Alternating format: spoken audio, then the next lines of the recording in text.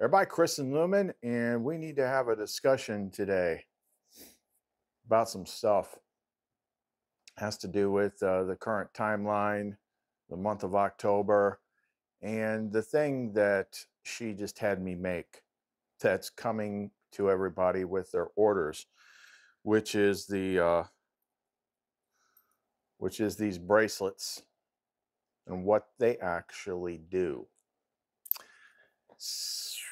The fact that she, like, a lot of times I don't fully understand what she's having me make until I start to use it.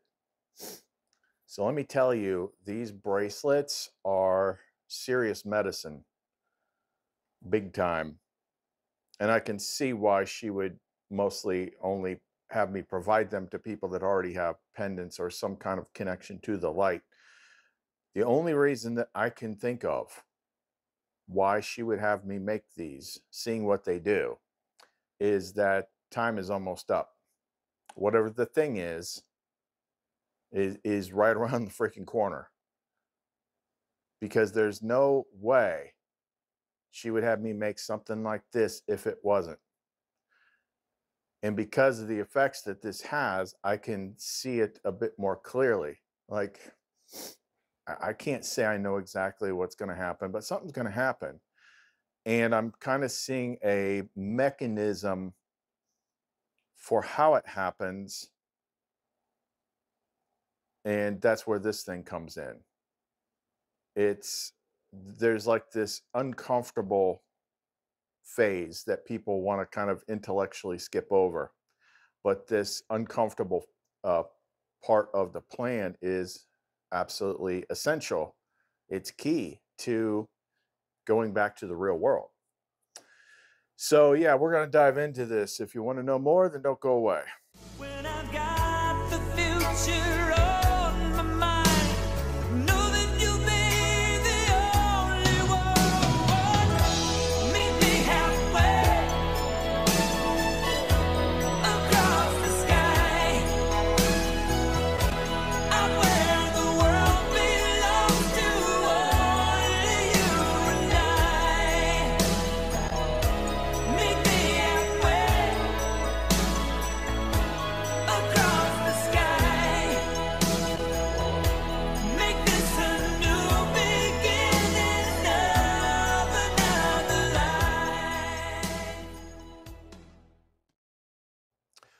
Okay, so let's start out here with, what the big problem is as far as, like, getting out of this place.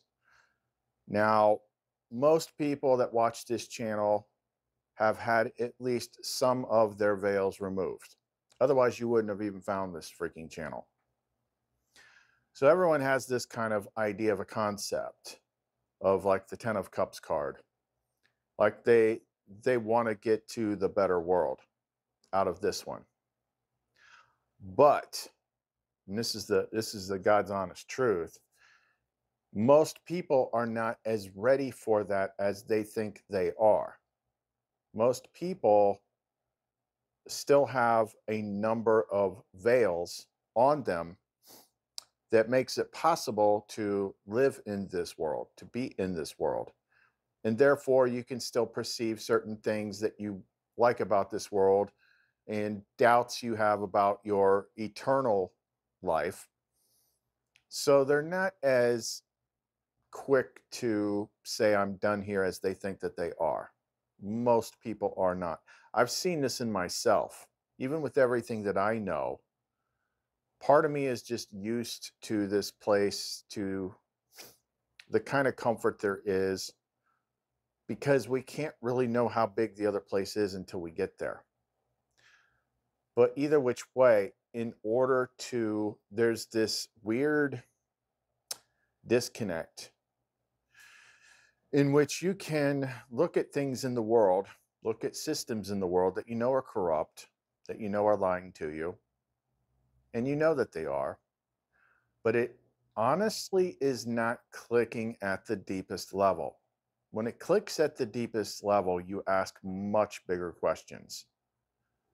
Much bigger questions. And the trick to the the rapture, the resurrection, the extraction, the harvest, the whatever, is that you have to want to leave. I mean, really, really want to leave. Not just, oh yeah, this sounds like a good idea. Let's do that. You know, if it comes, it comes, and then whatever. No, you have to want to freaking leave. And the only way that you're going to really, truly want to leave is to start perceiving this place for what it actually is. Because it's a bit like having a bad dream. When the dream gets bad enough, you want to wake up. Because this place is like a dream. It's one of the biggest metaphors that they've always told you. You have to realize how bad this place actually is, how fake this place actually is. Most of what you think and know about the world is bullshit. It's just stuff that you have been taught, stuff you've seen on TV, stuff that is natural to you. Like you think that this is how it's easier to just go along with the lie than to see something bigger and ask bigger questions.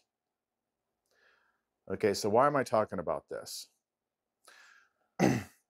So when she suddenly inspired me to make these bracelets, these were not just some bracelet that I, did a little chant over and send it out as a free gift that is inconsequential. No, this is like probably some of the biggest stuff that I've ever made, even though it's not like I made the bracelet. I bought the bracelets. I added.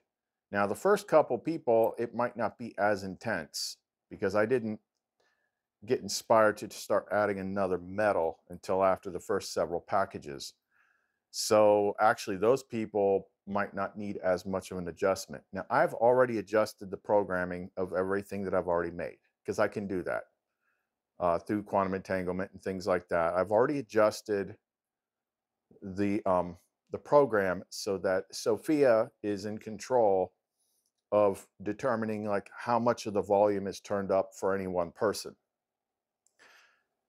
Because a lot of people just are not at the level of awareness that I am. And you cannot jump from a lesser awareness to the awareness that I now have after making this freaking pendant or this bracelet. It's too freaking much. But the only reason that she, like I said before, the only reason she would have me make something like this would be if it's time. Because what this does is it starts stripping away the veils very quickly, especially the veils of understanding. So it's not like you're going to start seeing, I don't know, reptilians or whatever. I don't mean like that. I mean the veils of understanding. What's right in front of your face that you're not dealing with. It's yeah, like it's like the Truman Show, but you skip like the whole middle part of the freaking movie. He goes from like living in his little constructed dream world to full realization. Like that's what it does. To see, because a lot of people aim for the doom stuff and they skip over everything else. Okay, you want doom? Is that really what you want? You like the hardcore doom stuff. You like to play in the dirt. Okay, well, watch this video, and it explains the program and all the energetic consciousness work that went into what we did with these. You'll have all the freaking doom that you want. Yeah, so this is basically like ripping the Band-Aid off, but the Band-Aid is made by Gorilla Tape. Actually, now that I think about it, I'm kind of surprised Gorilla Tape has never marketed a Band-Aid. It kind of makes a lot of sense to me. But yeah, now that I've used it for 2 days, I can definitely tell what it does. Like, and I do not wear this thing all the freaking time. I don't. Me.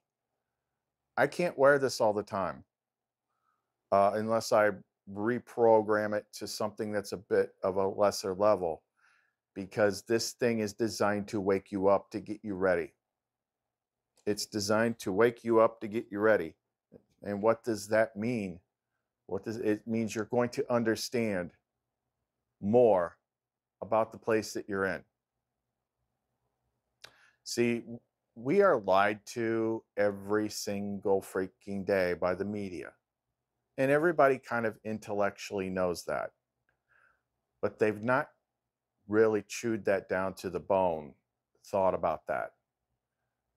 And I had all sorts of stuff that I was seeing in the last 2 days, just as almost like a refresher. Like, if you search, you can find it. Like, anytime there's any kind of big conflict or anything in the world, and they're telling you all these stories, so and so bombed this place, and so bombed this place, and so did this, and so did that. There's tons of videos out there that shows like what they do, how they set up the stage, how they got actors. They could have actors with like mannequins and fake dead babies and all stuff, and they're wailing and screaming, and it's all bull crap. Like, there is an apparatus so large in this place that it's basically everything that is authority, everything that is media is like one giant freaking Hollywood studio that is constantly pitching you, selling you a story of the world that you live in and how it works. I mean, look at just the stuff we've seen in this last year. People are becoming more and more aware of like how big political figures, like this is literally like the biggest Simpsons prediction that's never happened yet, which is this one. America, take a good look at your beloved candidates. They're nothing but hideous space reptiles.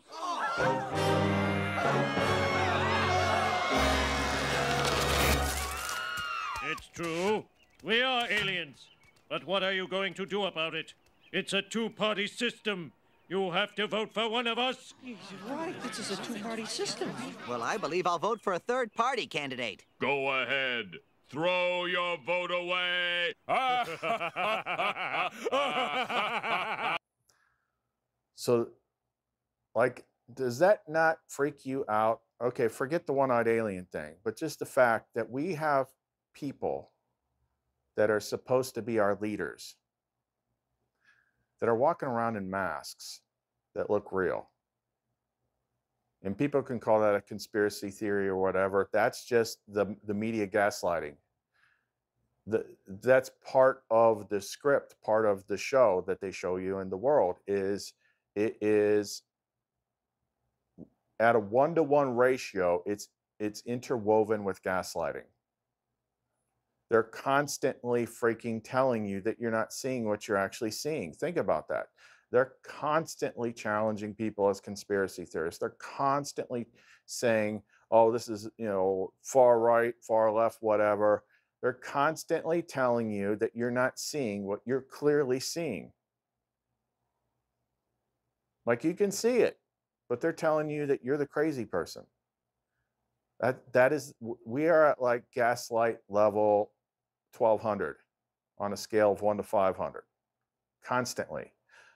The mask thing, oh, that's a big conspiracy theory. The one that pops into my head, it was around, I want to say it was, when was that? Might have been like shortly after the Biden-Trump debate. Biden kind of disappeared for a little bit. People are like, is he dead? And somebody that looked like Barack Obama, just by the height and the way he walked and stuff like that, they were filming. They were at the White House and they were filming. I'll see if I can find it. And Joe Biden walks out with his wife and waves to people. But the problem with it is Joe Biden is suddenly like 6 inches taller. He's like ridiculously, obviously, like there's plenty of freaking pictures and videos of him standing next to his wife, but all of a sudden he's like a whole head taller than his wife. And everyone's like, that's clearly not him. So with that right in front of our face, and I keep seeing more stuff all the time with all these other different people. Like, you've got these realistic human masks now. It's like, why is this even a thing? Who's under the masks? Like, what's going on here? But try to imagine the scale of this, like the scale of it, all the weird things you've seen with the media. Why do we even freaking have 24-hour news? Why do we need to know what's going on everywhere outside of our immediate vicinity constantly? It's like a big freaking Truman Show on some sort of scale. And this is all part of a larger script, a larger game. That's what I posted that thing in the comments or the community tab yesterday. Scripture. It's got the word freaking script in it, because it's all scripted. Like, this is a crazy ass place that we go to live and grow and evolve. But eventually we graduate out of it. Now, up to this point, I think a lot of people have like got this idea that it's just going to be this magical thing in which you just go from one reality to the next. But there has to be that middle place. That's what the apocalypse is. Apocalypse is the Greek word. It means revelation. That's what revelation means. Reveal. Apocalypse. That means you have to wake up in the dream. You have to see it. You have to understand it. And then you understand that all the stuff that you're attached to that makes you want to stay isn't freaking real. Yeah. You have to want to get out of here. You have to. That's why we keep trying to push the button to get out of here, and we can't, or it doesn't happen, because you don't really want to yet. You don't want to leave yet. The only way that you're going to want to leave is to start fully realizing just how not real this place is and how bad it actually is. That's the thing that's been growing exponentially over the past couple months, is the evil in the world is getting more and more clear, more and more obvious. The events in the world are becoming more and more predictable and more fake looking. Like, it's not working anymore. This is all part of the higher script. There has to come a point in time in which people start waking up en masse and saying, none of this freaking makes sense. Look at, like I said before about the gaslighting. They have to constantly be putting out gaslighting 24/7. There's this massive apparatus that is completely designed to gaslight the entire human population. You're not seeing what you're seeing. You're crazy. Twitter/X is one of the biggest examples about this. So like when I was reading, Elon Musk was going back and forth with some politician or something like that. Probably, what's her name? Like, I'm making people pay $8 a month to get this blue check certified thing. Well, one of the things the blue check certified thing does is it keeps you mostly separate from all the bots. Oh, yeah. Like, you actually have to have a paid tier so that you are actually dealing with real people. So that is part of the gaslighting apparatus. Because I look at some of these comments and things like that. I'm like, nobody's that deluded. Nobody. It's not possible. That's because those people aren't real. They're part of the gaslighting apparatus, the mind control apparatus. It's freaking everywhere. Like, you cannot trust anything you see outside of yourself. You need to retreat to what is within you, what is behind you, which is the light, where your true self emanates from, where the true consciousness is. It's light, it's love, it's compassion, it's peace, it's completeness. It's everything that this place isn't. But you don't want to let go of this place. You're too attached to it. But I mean, I'm just using a freaking metaphor here. So you're attached, say you're a guy and you're attached to some beautiful woman. But if I came up to her and like pulled her freaking face mask off and she was a squid alien underneath of it, then you wouldn't be attached anymore, would you? You would instantly not be attached. You would instantly want to retreat to what is real. That's the waking up process. That's what has to happen. Like, you have to understand, you have to see it, process it, know it for this event to take place, for this extraction to take place. Now, this still does have all the secondary benefits of the extreme protection. So like once it gets to a point to where like, okay, I've seen enough, like you can consciously control these just like you can the pendants. You just ask her to do it. So what the original program was basically break down everything that is keeping you trapped, everything that is keeping you stuck and separate from spirit. Okay, well, now I know what the biggest thing is, and it is the world. The world. So you think you're ready, are you? Are you really ready? Like, we're talking like literal freaking red pills. Everyone thinks they've got the red pill. Everyone thinks they've taken the red pill. Like people listen to Alex Jones and think they've got the red pill. No. That's like licking your finger and, getting the dust from the bottom of the Doritos bag maybe, but that's not the red pill. That's not the red pill. Like if you're still involved in the story of the world and the script and fighting the World Economic Forum and the bad guys, if you're still doing that, you're not red pilled yet. You're still in the dream. This will initiate waking you up from that dream.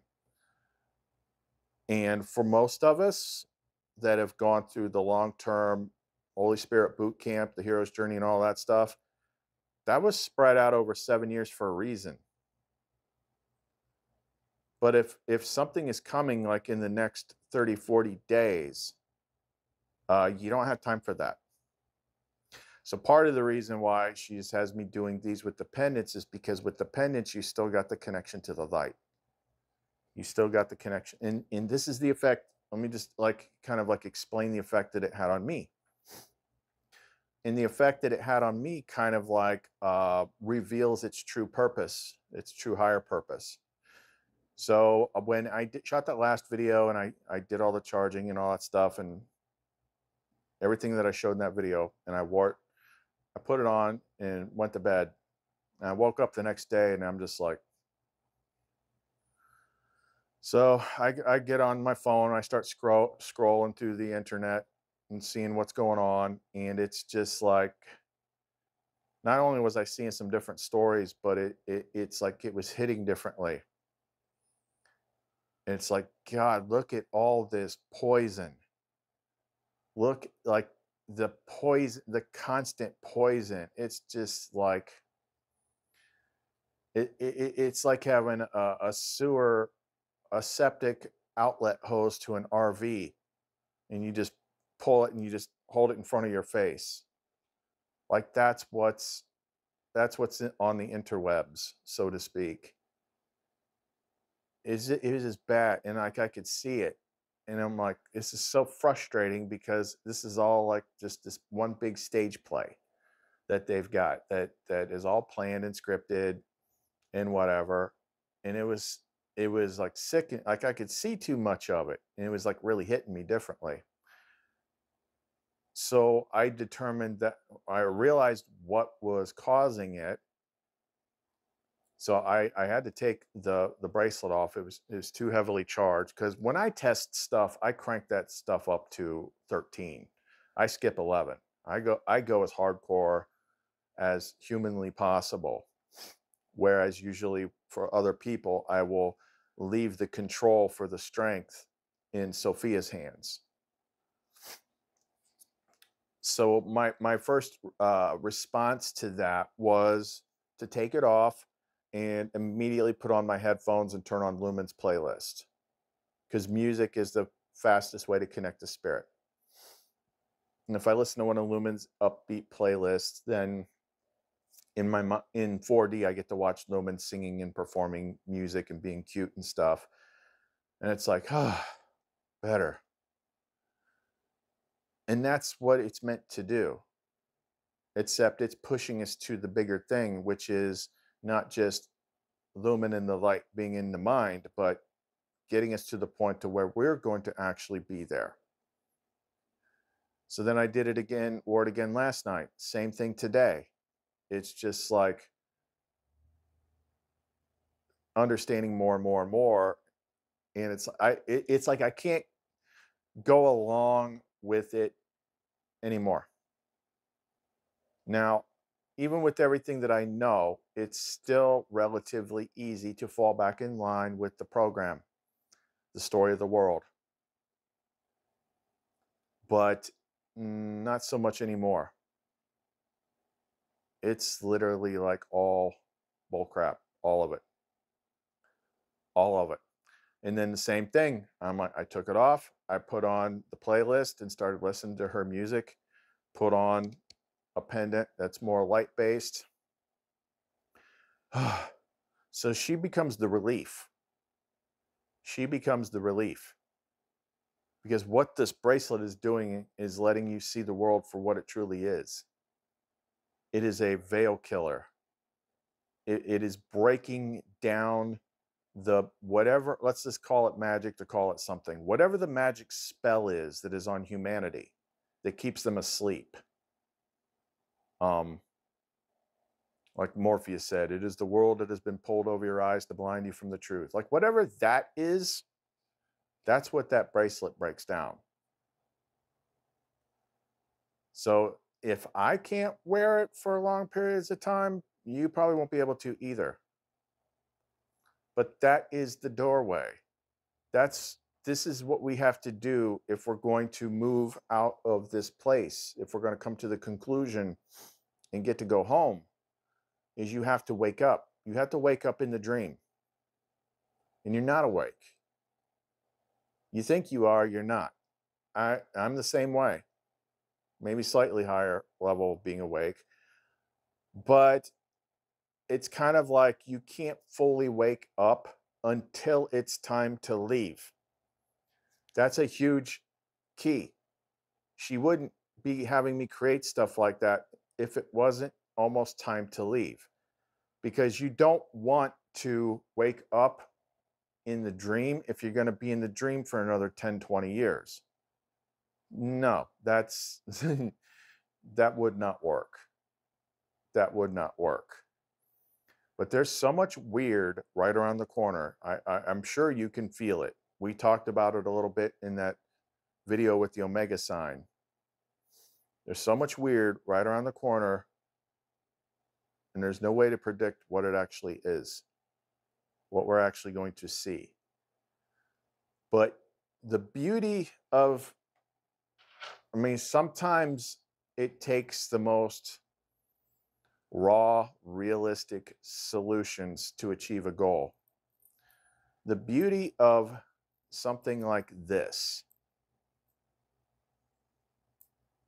is it is going to inevitably have one key effect. And that is you're going to reach for the light like you've never reached for it before.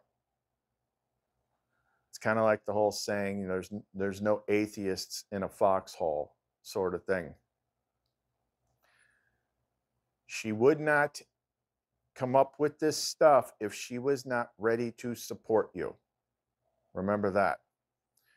She would not That's why I tweaked the program just to be on the safe side and put the controls in Sophia's hands.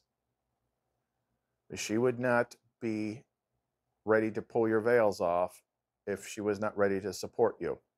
But you got to remember that. It's not to go like, oh my God, this place is so awful. It's supposed to be like, yeah, I don't want this. Turn around and find the light. Connect to the light. You have to want to on a deep, deep level.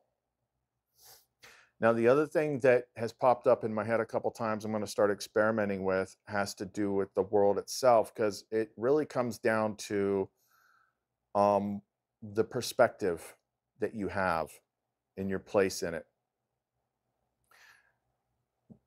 The all is mind, the universe is mental. All this, it's not that we're actually in a place, although it feels that way.